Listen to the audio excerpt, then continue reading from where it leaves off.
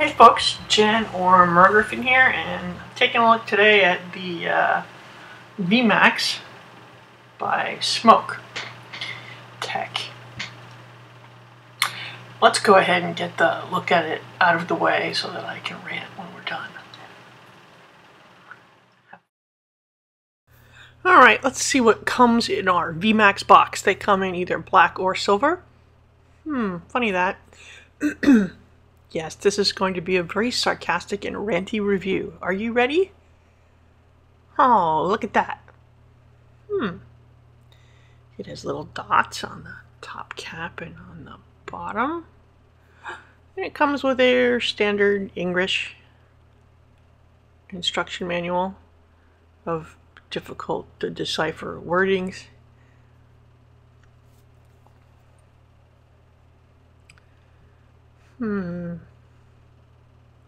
Yep, menu's almost as convoluted. So basically your features are voltage up, voltage down, standby, so basically on or off. Battery check, do weird things with the display and have it, the LED light or not. So the only feature from the ProVary menu that it's missing is the atomizer check.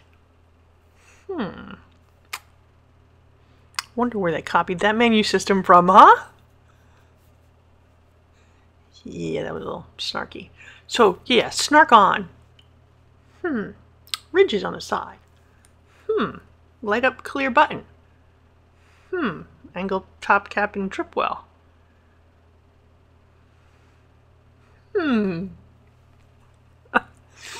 Now, of course, the significant drawback is it does not use one battery. It uses stacked batteries. Now, it claims it has all sorts of protection, but you know what? It's still stacked batteries.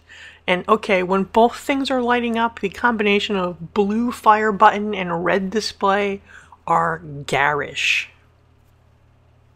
Just my opinion. At least my ProVary lights up the same colors on both. Oh, and look. Oh, you don't think that's slightly copied from anything, only not quite as finely machined? Well, okay, the button's not on the same side, but, yeah.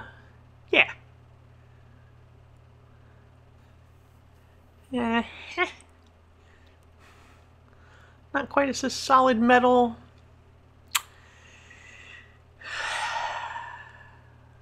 I'll get to finish that rant a little later. You can see my face. So here's our menu. So UD is, UD is voltage down. UU is voltage up. LED off. I'm not sure why they call the menu things that, but they do. So voltage up. Let's go.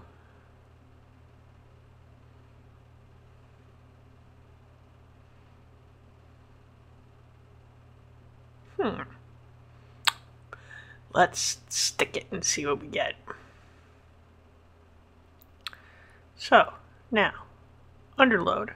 And I'll talk about the actual voltage a little later.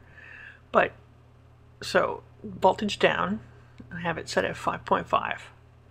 When I put it on load, 5.4.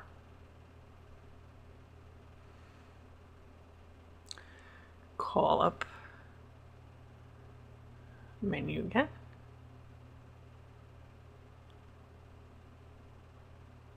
5.0. That's with load. So without load, it's 1 point under. With load, it's 0.5 under what you have it set at. Alright, now let's take it down from 5.5. So remember, when you have it set at 5.5, with nothing on it, it fires at 5.4. With something on it, it fires at 5.0. Now I have it set at 3.7. Without anything on it, 3.3. Let's put something on it for testing under load. And what do we get? We get grounded 3.6. So, oh no, I did the no load first.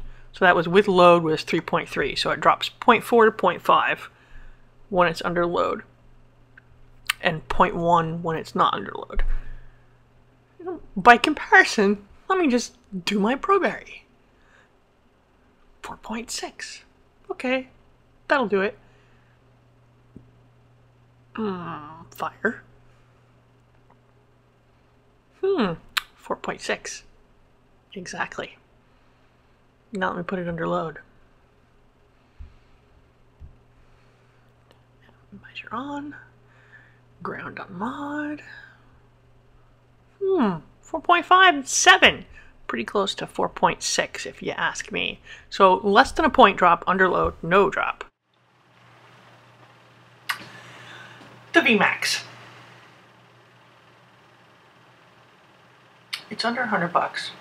It's a variable voltage mod with a nice menu, a nice light up button, decent menu, if a little odd. I'm torn because we want reasonable price mods to help people keep off cigarettes.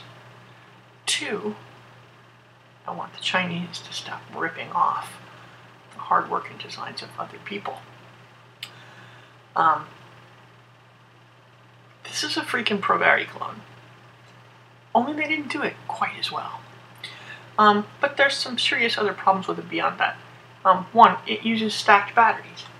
Even the lava tube and all its cheap plastically glory, which was less expensive, and other than the problem with low cartomizers, you know, low resistance stuff, which the Proberry used to have too, it only uses 1 battery.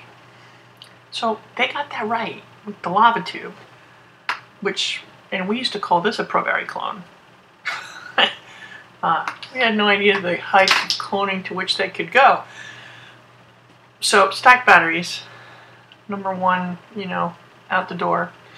2, you know, it's using the pulse width modulation, and other people and myself have talked about this before with the egos and the SVR. That's the fact of, instead of, you're conserving battery or energy output by, instead of holding a flat voltage, you're fluctuating it really fast so that you can't tell that it's not on all the time. Now, there's some calibration involved in that, in something called the duty cycle, which is how far between on and off, how far the space is until it comes on again. Whoever configured this one, and I hope they have a new version out soon, because this is just funky.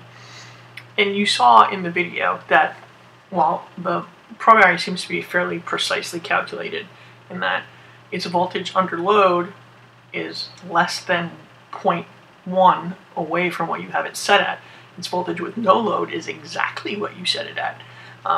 This puppy, under no load, is at least a good point below what you set it at. With load, it's 4 to 5 points under what you set it at. But even given all that, this thing hits like a freaking truck. And that may not be a good thing.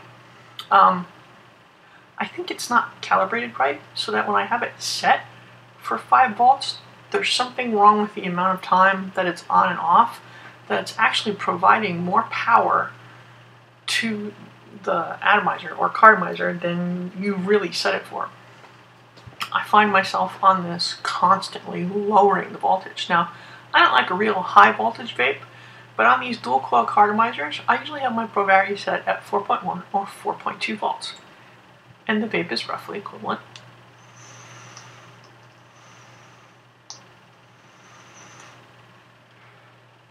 To this.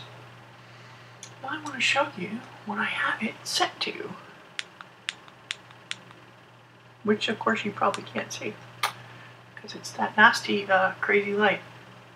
Anyway, I have it set to 3 volts. 3. Only 3.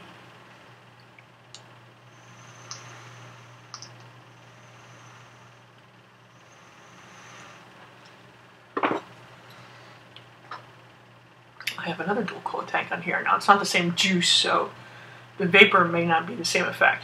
And I have it set to 4.1 volts.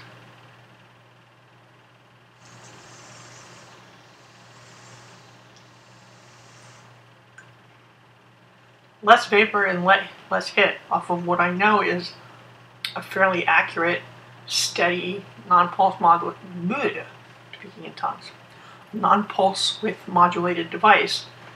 Now it could be that my multimeter wasn't reading it correctly. I was honestly too lazy to get out the oscilloscope and actually look at the duty cycle because I'm not an electrician and I get all confused if Mario's not there to help me.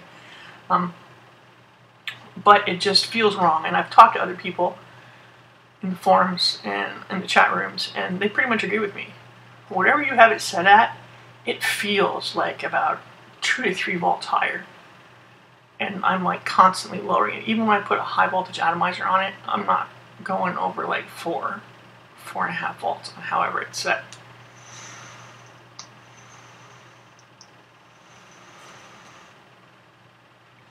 And it comes set in the box at a fairly high voltage. I think it was set at 4.5 or 5. So imagine taking it out of the box, slapping your old favorite atomizer or carbide on there, and exploding it. Not cool. So yeah, they need to do some serious adjusting to these. Now if you like smoking your brains out at high voltage, maybe this will let you go higher than anything else will, but I actually think that's a little dangerous. Especially that it's not accurate. Now if you know, you can adjust, but still, we should have some sort of consistency in the value displayed on the mod and the amount of power actually going to your carbomizer or atomizer. So that's part of my rant. The other part is, you couldn't be a bigger ripoff of the ProVarity if you tried. Now, I like my ProVarity. I think ProVape is cool. I think they made one of the best, albeit pricey, mods that we have available to us. And that's awesome. I don't like the fact that someone is basically trying to make a cheap knockoff to take sales away from them. Now, I don't know if you know much about manufacturing, but it costs a lot to bring a mod to market. You have to do research and development, you have to pay for prototypes out of pocket, and that costs thousands and thousands of dollars. Now, they probably sold enough of them in the past couple of years to make up for that, but still, they deserve a fair earning for their ingenuity in creation. And completely and totally ripping them off doesn't do that.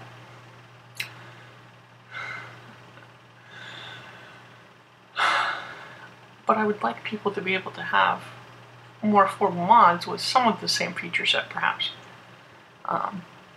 So maybe it's a call out to ProVape to, kill the Chinese by making a non-stainless steel, cheaper version of the ProVarity with some of its features. In the meantime, I honestly can't recommend this. It is calibrated completely inaccurately. And it's still using stacked batteries. If you really want cheaper variable voltage mod, go with the Lava 2. Or one of the Ego 3 SVR kind of adjustable knockoffs, or heck, just go with a $24, $25 Ego Twist. You're still going to get your variable voltage. It's still reasonably priced, and you're not feeding the Chinese knockoff syndrome. And that's my rant. Thanks for watching.